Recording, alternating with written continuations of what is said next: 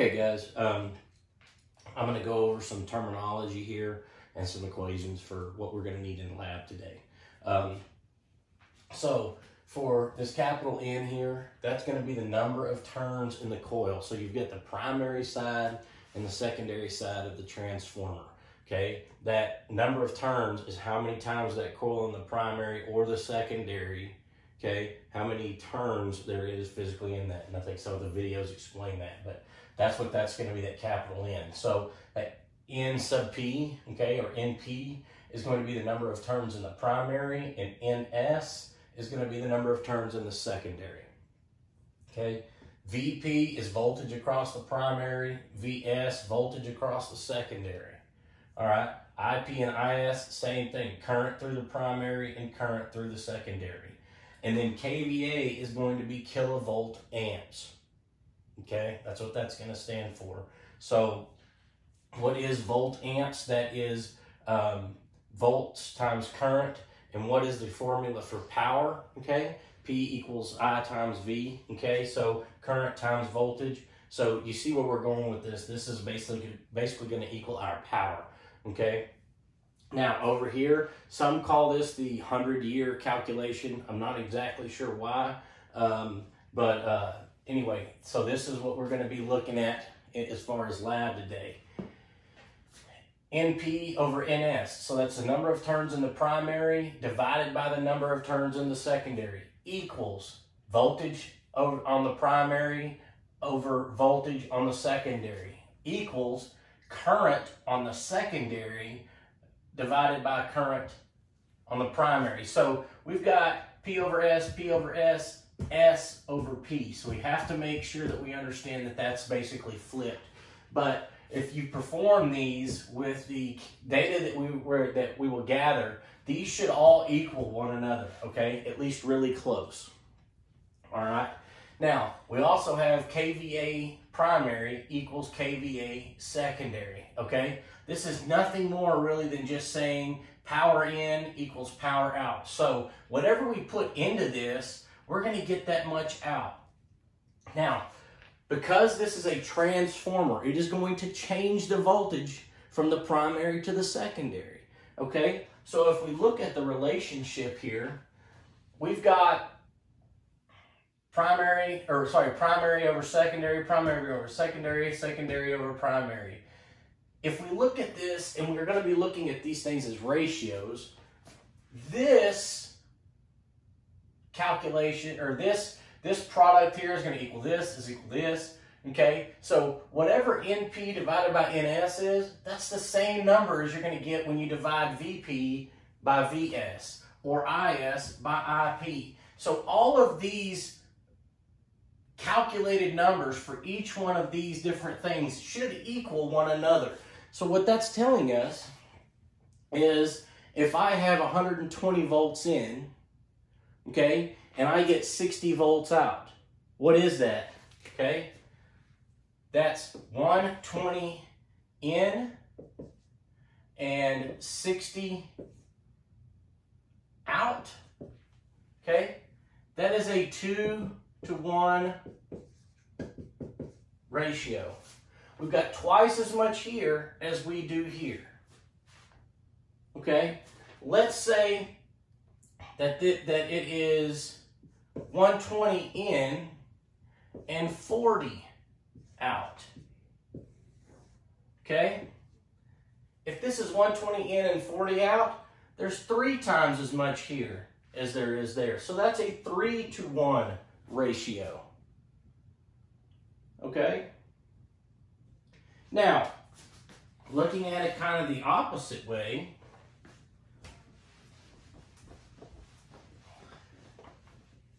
if we've got 120 in and 240 out, there's twice as much here output as there is on the input.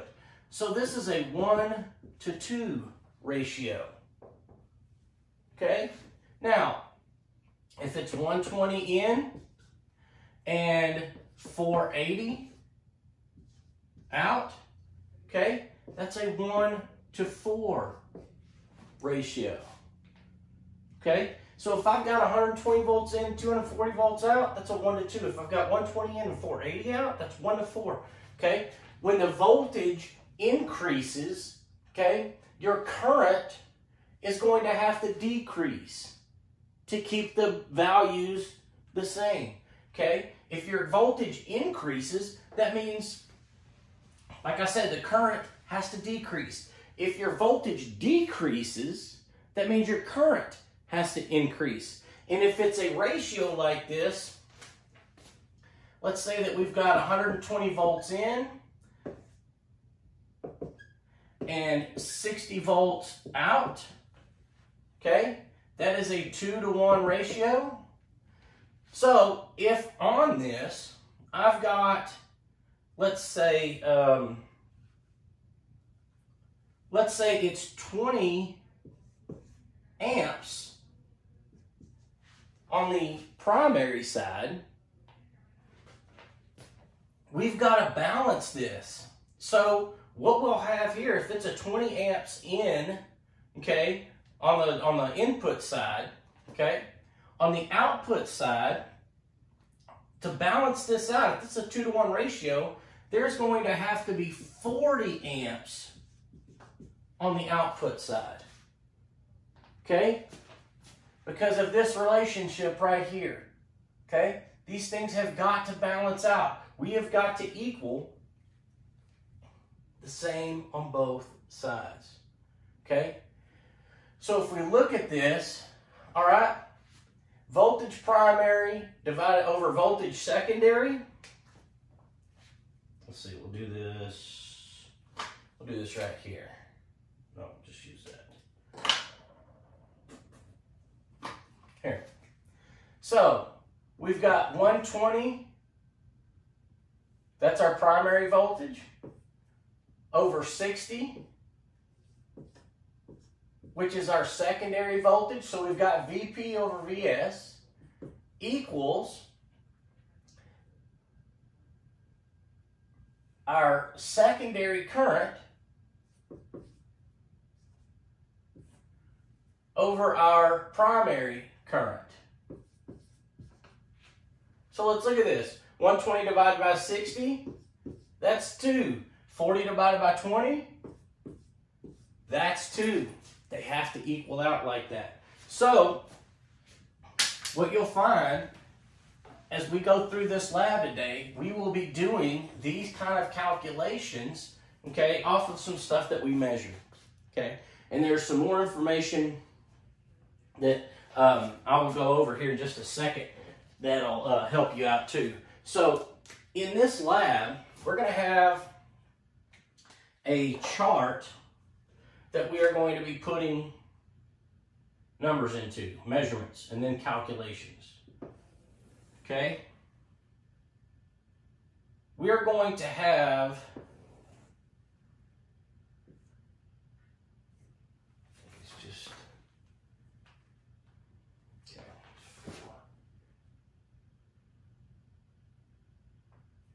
here, let me do this way.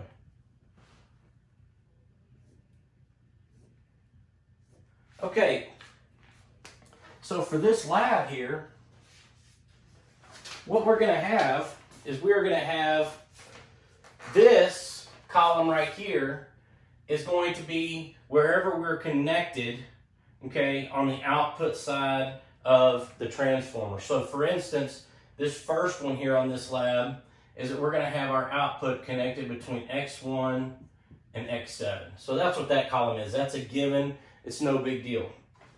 So the second column is voltage. Okay? That is going to be the voltage we read across this output of our secondary. Okay? The next one is going to be the ratio. So that's just what we talked about. Figuring out that ratio of 2 to 1 or 1 to 2, however much that is, that's what we're going to put in here. Okay? Now, that last one is percent tap, okay? That last one being percent tap, that is something that I'll go over here in just a minute. But let me show you some some other stuff here. This is going to be, we're going to say for calculations for the lab, that this voltage is going to be VMX. Okay? The ratio there is going to be VP over VMX. Okay? So voltage output, okay, we'll just say VMX. Voltage primary, voltage MX. Now, this voltage primary, we're going to set to 120 volts. So we're going to get this ratio by dividing 120 volts by that the VMX, this here, and we're going to get some ratio. Now, percent tap. So, let me kind of briefly go over what this is talking about here. All right?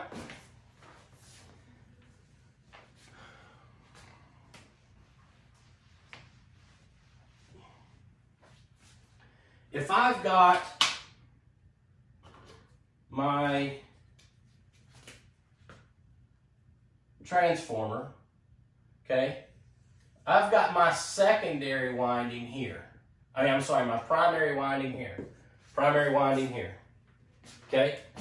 And I've got my secondary winding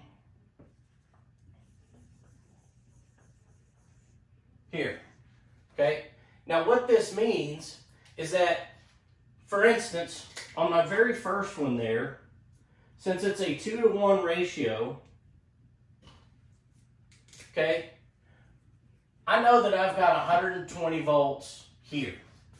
Okay, so that's across these points right there. That's 120 volts. Okay, that's what's coming into our transformer. Here on our secondary,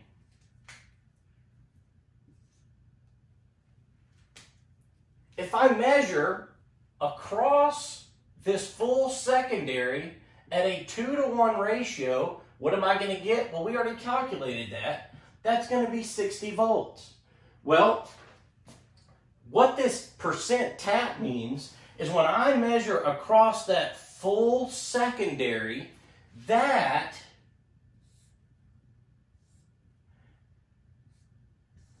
is a 100% tap. That means that I am taking into consideration that full secondary winding. I'm measuring 100% of the output of that secondary winding. Now, what I can do on many transformers is, let's say that I measure from here to that point on the transformer. There may be what they call a tap or another connection point at different areas along that transformer. So what I might get is I'm going to get some other percentage here because my ratio is actually going to be a little bit different. Okay? Because let's say that instead of getting 60, what I measure here, I get 40 volts. Okay? Well, now all of a sudden that's a 3-to-1 ratio. Well, what I'm going to do is on that percent tap, okay, I am going to calculate it, VMX over voltage of the secondary, okay, and that is going to give us a physical percentage there. Okay, so you have your primary